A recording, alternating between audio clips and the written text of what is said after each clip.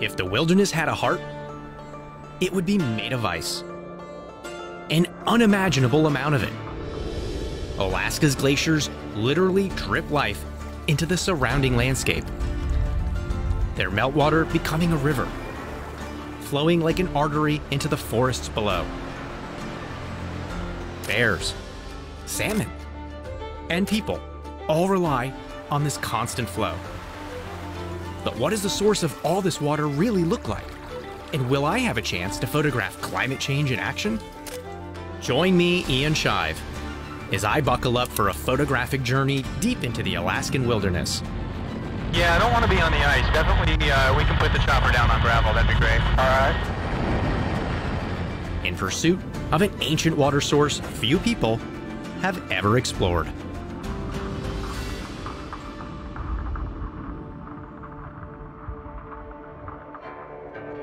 This is Tustumena Glacier, an extremely remote glacier that takes about an hour to reach by helicopter.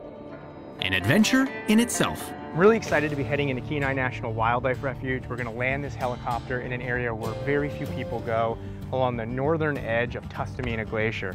Is it all right if we put stuff in the back? Absolutely.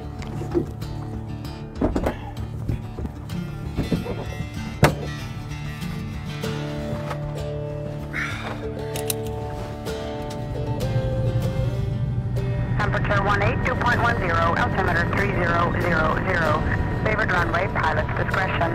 I'm flying into an area deep in the backcountry of Kenai National Wildlife Refuge, Alaska. This glacier is just one of 40 that are interconnected, comprising the massive Harding ice field. Right about your 12 o'clock, straight up ahead, right where the ice ends. That's where we want to be. I spot an area below that looks like it would be interesting to explore on foot. We want to be down low because we're going to hike into the ice. Oh, okay. But finding a safe spot to land can be tricky. Our landing has a few false attempts. Just see where I go with my tail, then the dirt blew up, so I changed my mind. Mother Nature doesn't make a whole lot of flat landing pads, huh? More often. So we go up again and try one more time. I think we're good now. I got my side good. Yep, this side's good too. Alrighty. Yeah, looks good. Finally, we're on the ground, and I'm let loose to explore the Ice Kingdom. This is really an unknown place. So few people, if anyone's ever been up here, to hike in here would take weeks. So I'm really excited to get back in here, look at these ice caves, look at these formations, see what kind of photographs I can make, and really just appreciate the wonder of such a magical place. The first thing I notice is how different it all looks from the ground.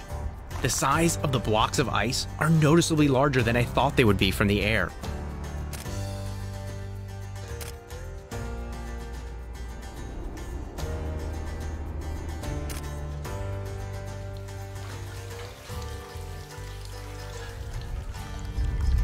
What I'm crouching at right now is the beginning of all of life here in this National Wildlife Refuge, because this drop, this little creek, this little stream eventually becomes the river.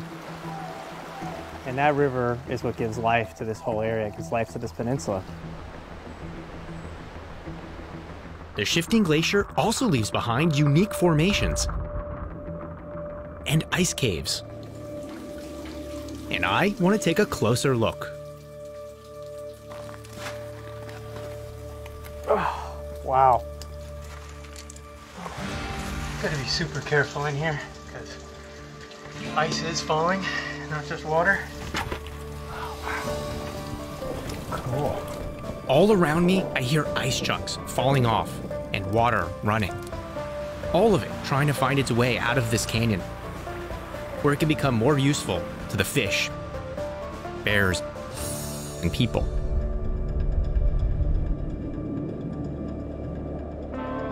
Pick one of these little blocks of ice up and it looks like a jewel. And honestly, they're almost as precious. Eventually, these are going to be rarer than diamonds. I also thought far enough ahead to bring a glass. In just under a minute, you can see how much of this glass is filled up. I actually have one of these on my refrigerator. And maybe add a few years to my life with some truly fresh water. It's delicious.